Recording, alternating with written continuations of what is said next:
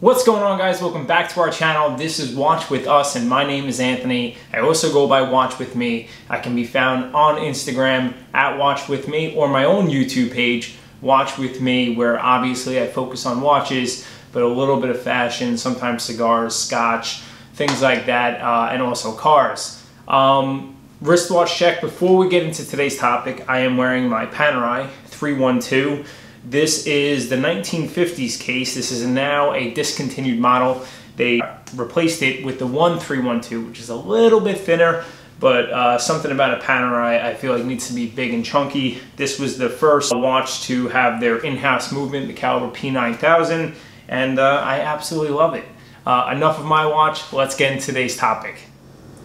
So today's topic is going to be a top 5, and it's going to be on bronze watches. Kind of what got me thinking is I've been wearing my Panerai a lot lately, and it made me think of my favorite bronze watch, which was the Panerai 382. It was released in 2011, and in my opinion, this watch is responsible for the whole bronze craze. So back in 2011, you really couldn't find many bronze watches. This was one of the first on the market, and it's still going for a premium. This watch was brand new for $11,000. You cannot find this watch under $20,000 now.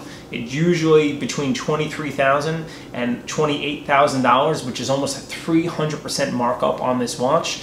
But that's what sparked the idea of my top 5 bronze watches. We're going to be doing it from least expensive to most expensive on the list, but it's going to start at $700 and we're not going to go over $6,000. So let's get into it. Number 1, the Magreti Mono Pacific Waterman. It is a bronze watch with a ceramic bezel from this micro brand Magreti, which I happen to love. If you haven't checked out my channel yet, I just did a video on this brand itself. But this watch is only $720. It's a small, limited production. The movement is an SW Sellita movement, so a very reliable movement.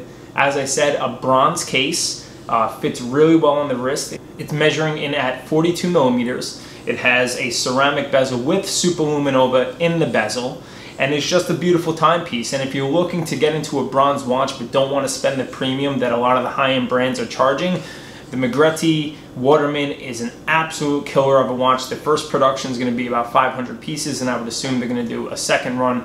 So it's going to be very low production, and it's a great watch if you want to kind of get into that bronze kind of craze that everyone's into lately. So number 2 on the list is going to be Oris. Oris, in my opinion, is one of the lower end luxury brands that I personally think is killing it lately. Now this particular watch is the Big Crown Pointer Date, the bronze edition with the green dial. I think that the bronze look with the green dial is the perfect combination of case and dial color. This one has a beautiful coin edge bezel. It's a very, very slim, smaller watch. It's going to fit guys with smaller wrists like myself really well. It's 40 millimeters. It comes on a beautiful brown leather strap with no stitching, which again I think tones down the watch and really brings the focus to the head of the watch. It has a Sellita SW200 movement, just like the previous Magreti watch, and exhibition case back, so you can see that red rotor that Oris is famous for. This watch does come in at a slightly higher price point at $2,000, but I think if this is the kind of price segment you're in, I don't think you can have a better watch for $2,000 that's going to be unique on the wrist, a different material than stainless steel, and just a very clean watch, being that the date is on the outer ring of the watch and you have the pointer that's pointing to the date. So it's a very clean watch with the bronze look that's going to age over time, that match that beautiful green dial really well. Number 2 on the list is going to be the Oris Big Crown Pointer Date. Number 3 should be no surprise to anybody. It's going to be Tudor, and it is the Black Bay Bronze. They first released this watch a few years ago, and just this year they came out with a new dial color.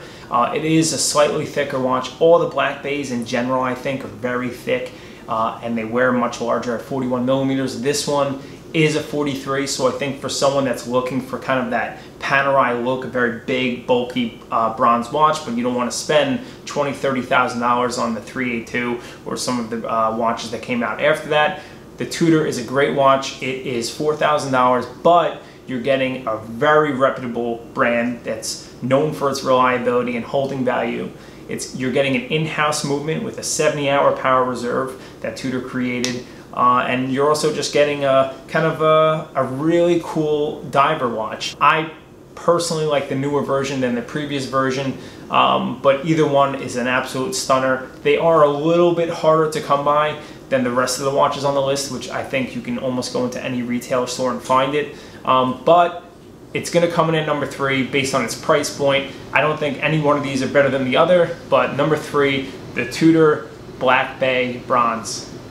So number 4 on the list, and again, this is not based on what I like better than the others, this is based on price. This one's coming in at $5,000. This is the Mont Blanc 1958 bi-register chronograph.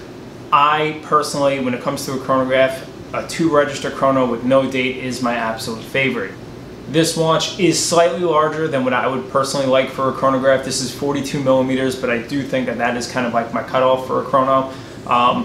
This is paying homage to Minerva. Now, for those of you who don't know, Minerva is one of the finest watch movement makers in the world. Purchased Minerva a few years ago and decided to leave Minerva strictly with Mont Blanc. Now, Minerva, in my opinion, and many other watch connoisseurs' opinion, rivals the likes of Patek Philippe and other high-end movement finishers. They're a very high-end watch movement manufacturer, and now they're owned by Mont Blanc. This is paying homage to watches from the 1930s that Minerva used to make. It's the only watch on the list that happens to be a limited edition, but I did some searching and you can still find this watch available. You can even find it on the secondary market under its retail value, which is $5,000. I just think it's a beautiful watch. A bronze case, again, a green dial. I personally think that a bronze case and a green dial work so well with one another. That's why I think a few of these watches will have that look. It was even the original color combination of the Panerai 382. But this one, you get the accents of the gold hands, which works well with the bronze case. It almost looks like a gold watch on the wrist. This is, as I said, a limited edition, but it's almost 2,000 pieces. They're actually making 1,958 to pay homage to the year that it's kind of replicating. So you can find this watch. I might even go ahead and say this might be my favorite watch on the list because I think it's a lot of value in terms of its design for the money, and I love the fact that it's bronze. It's not gold, it's not stainless steel, and it just makes it a little bit more special because it is a little bit more unique. Last on the list is the IWC Spitfire Chronograph Bronze Edition. Now this watch, I got to try it on recently. It's an absolute stunner. I love that IWC decided to go with a 41 millimeter case size instead of its traditional 43 like they did in the past. So for me, I do have a small wrist. It fits very well. This one does house an in-house movement. It's very close to a Valjoux 7750. You're getting a 3-register chronograph with day and date, but I think the dial layout, it works so well, and that's why they kind of replicated it, but made it their own in-house movement. Again, a green dial with a bronze case. I know we're kind of getting a little redundant with the color configurations, but it does work really well. This one does come in at the top of the list in price point. It's just over $6,000. I believe it's $6,250, but it's a killer watch. In terms of pilot watches, I don't think any brand is doing it as good as IWC, maybe Breitling with the narrow timer, but if you like a very minimalist look in a pilot's watch, IWC, in my opinion, is the best. So that is going to be my top 5 bronze watches. Do me a favor, guys. If you like this video, leave a like. I do appreciate it. Kingsley is saying hello right now. Hey, we're filming.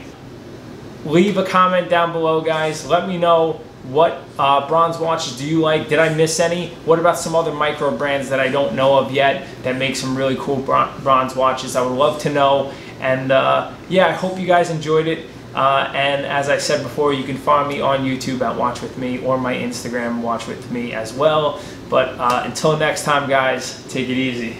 Say goodbye, Kingsley.